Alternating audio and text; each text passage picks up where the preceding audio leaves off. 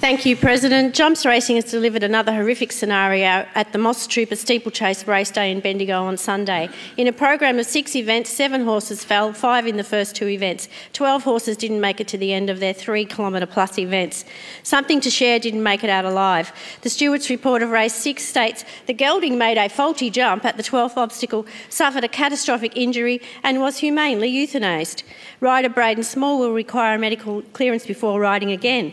In the same race, the steward's report states that King Kamada was brought down by the fall and Something to Share. A vet examination revealed the gelding to have blood in both nostrils that was attributable to trauma. Rider Lee Horner was reportedly heavily concussed.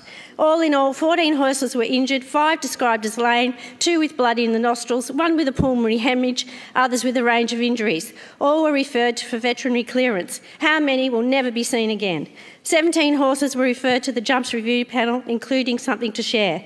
The debacle at Bendigo prompted claims from trainers and others that Racing Victoria had put the health and safety of horses at risk because of the hard track conditions. One trainer said that he had warned RV 2 weeks before that the track was too firm.